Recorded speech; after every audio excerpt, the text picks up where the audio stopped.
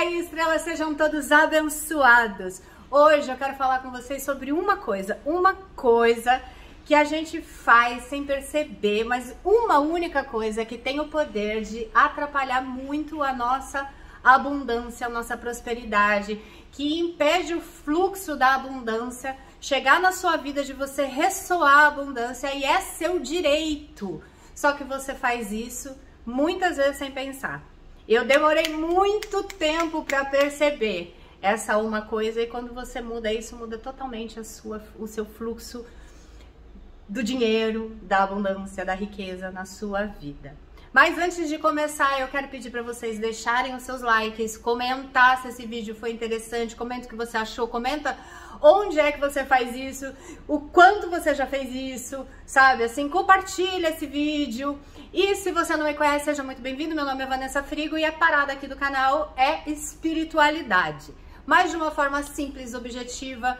Eu tenho uma grande missão, que é trazer para vocês a simplificar as coisas, né? Trazer para vocês os entendimentos, tirar essa parada de que tudo é difícil, de que tudo dá trabalho, sabe? Assim, todas essas milhões de informações, esses pode, não pode, que um fala que pode, outro fala que não pode. Minha parada é simplificar, trazer uma espiritualidade para o seu dia a dia, que é de fato o que muda a sua vida. Eu sou fruto de uma espiritualidade cotidiana, sem essas grandes coisas. Espiritualidade no dia a dia tem muito a ver com o que você ressoa. E também, se você tá chegando agora no canal, o canal ele tem muita informação sobre espiritualidade. Você vai encontrar códigos sagrados, técnicas, meditações, mantras, muita informação, canalizações, bênçãos, porque eu sou um canal que repasso aquilo que vai vindo, né? Então muitas vezes não tem uma sequência, vou falar só sobre isso, porque as informações vêm e eu repasso para vocês. Bom, então vamos lá. O que é essa coisa que a gente faz sem perceber, que a gente aprendeu que era assim e que isso atrapalha a nossa vida?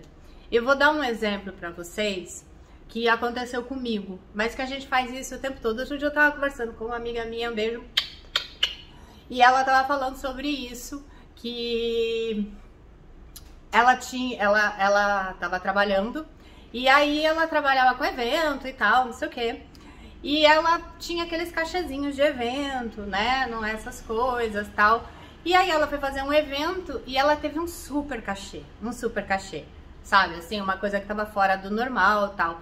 E na hora que ela recebeu aquele super cachê, depois do trabalho dela, que era um trabalho tranquilo, fácil, um evento curto tal, sabe, assim, tipo meia hora, e você recebe, sei lá, um super cachê.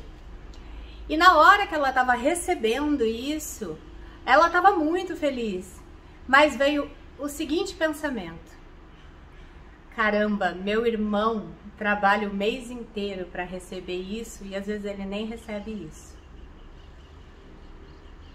Na hora que ela teve esse pensamento, ela se culpou, ela bloqueou a prosperidade. E ela comentou comigo que ficou muitos anos sem conseguir receber um cachê desse de novo. Isso aconteceu comigo quando eu comprei um carro. Eu queria um carro, e eu queria um carro tipo um Jeep e tal. Quem acompanha o canal sabe que, né, tipo, eu venho de uma família humilde, passei muita dificuldade. Quem sabe das minhas histórias, que eu já vendi trufa na rua, que eu já vendi café da manhã em porta de escola, sabe, assim? Então sabe que, né? E eu tava querendo um carro, e eu tava fazendo todas as técnicas de lei da atração, porque eu queria um Jeep. Até deu...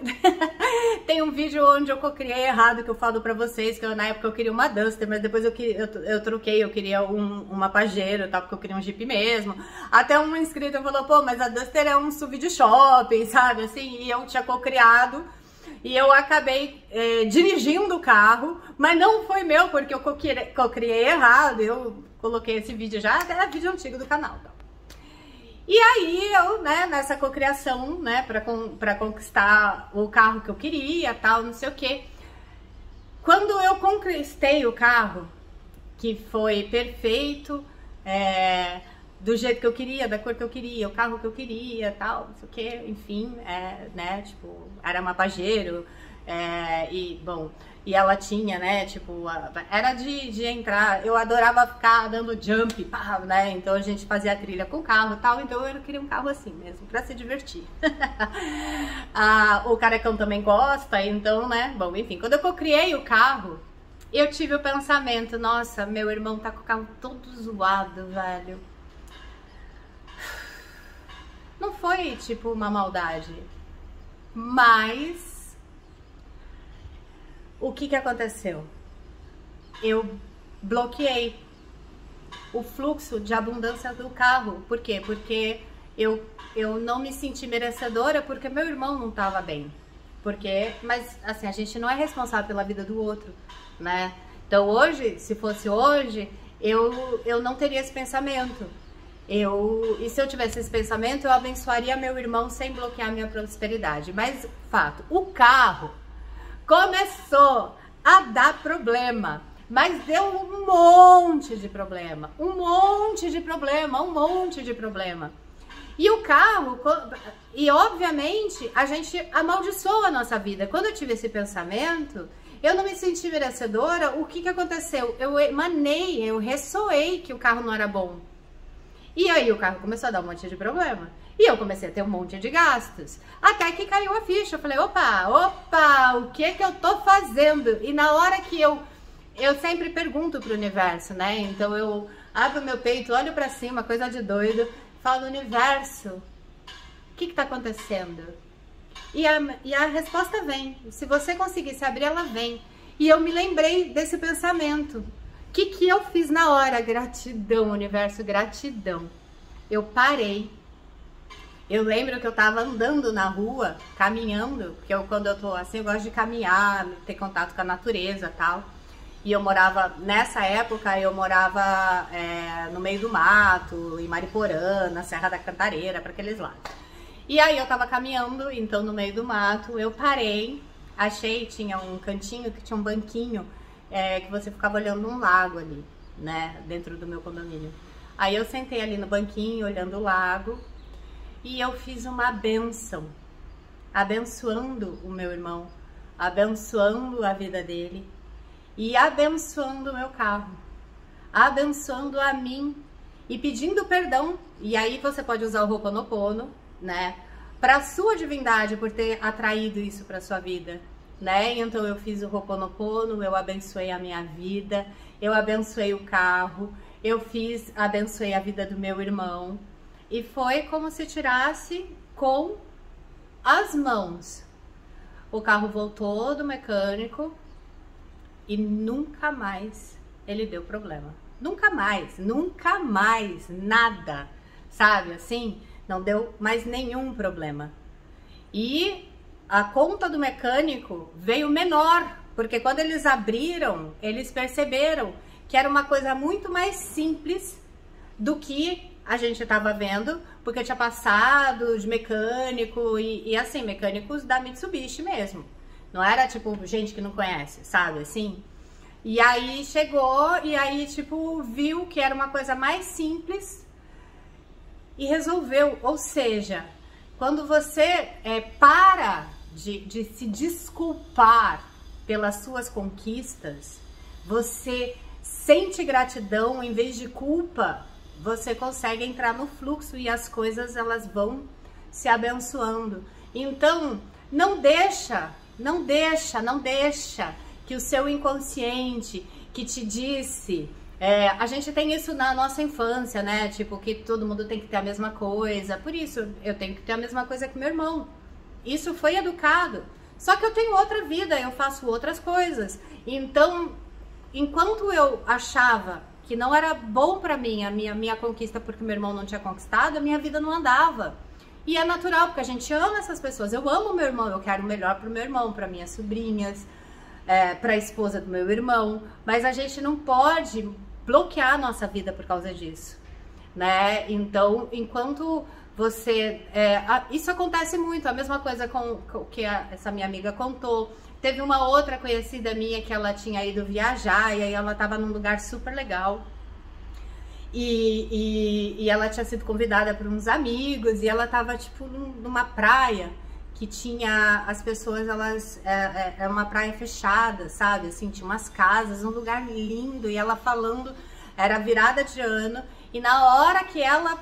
Foi na hora da virada de ano que ela tava ali, ela teve o seguinte pensamento: nossa, eu tô aqui nesse lugar paradisíaco, maravilhoso, e minha família não. Ela nunca mais foi convidada. Acabou que passou muito tempo para ela perceber, e a gente faz isso. A gente, por culpa, a gente bloqueia, mas quando é que a gente pode ajudar as pessoas que a gente ama se a gente tá no mesmo buraco? Então não se culpe, seja grato pela sua conquista, porque cada pessoa tem seu karma, cada pessoa tem o seu aprendizado. A gente não pode carregar o karma do outro, e a gente faz isso sem pensar. Então não perca as suas conquistas, você lutou, você conquistou, você foi. Então seja grato, abençoa, mas não perca a sua conquista, porque você aprendeu isso. Porque você aprendeu, porque você carrega o peso. Não compara a sua vitória. Abençoa. E se por acaso esse pensamento vier, porque ele vem, a gente foi educado assim, abençoa a vida dessa pessoa, abençoa a sua família, mas não perde a oportunidade de agradecer, não perca a sua alegria, a sensação da sua conquista. Não deixa que a sua conquista se torne motivo de amargura, de culpa, de ressentimento, porque vai bloquear o fluxo da prosperidade na sua vida. Seja a promoção, seja a conquista da sua casa, a conquista do seu carro, uma viagem dos sonhos, tudo isso foi você que conquistou. E isso não tem relação com as pessoas que não estão vivendo isso. Não se culpa, não bloqueia o fluxo da prosperidade. Um beijo. Antes de acabar esse vídeo, bom, se você ficou aqui até 12 minutos, então fica aí mais um minutinho. As bênçãos que eu fiz, nas bênçãos da manhã, eu fiz um quadro e eu tô soltando uma vez por semana um corte. O que é esse corte? É só a bênção. Então você vai encontrar as bênçãos que eu fiz pro amor, pra prosperidade, pra saúde, pra riqueza, só a bênção.